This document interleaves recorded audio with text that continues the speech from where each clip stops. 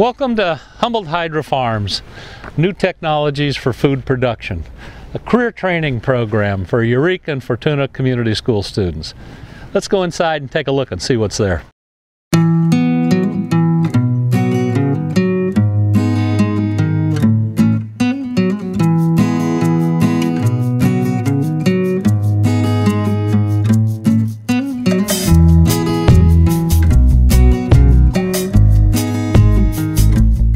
This is the seed propagation area.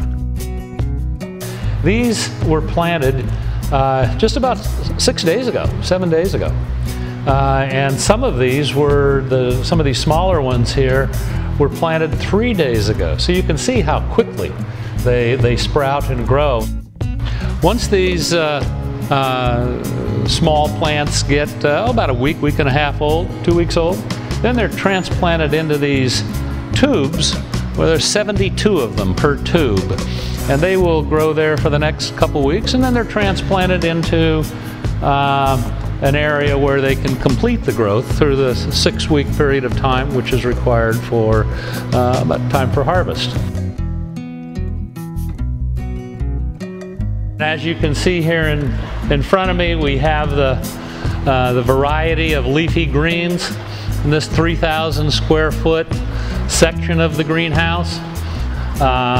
Coming down the road in a few weeks on the other side, we'll have about 1,500 square foot of vine crops that will produce tomatoes and strawberries and other types of products.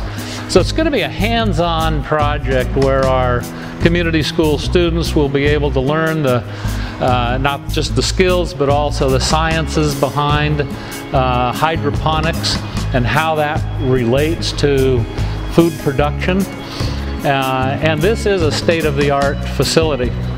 Those who have assisted and who are partners with us, American Hydroponics in Arcata, and some of the leading individuals in hydroponics technology from the East Coast in Boston University. By the way, they developed curriculum for grades 6 through 12, and the greenhouse contractor from Canada have all worked together. This is going to be a research facility, a hands-on opportunity for students, and not just from the academic side of the house for the community school students, but also a student-run business. So the students will be involved, those who are interested in the harvesting and the packaging and the distribution and the sales and all of the business-related aspects to this career training program will be able to earn dollars, and they'll be able to see the benefit of their work.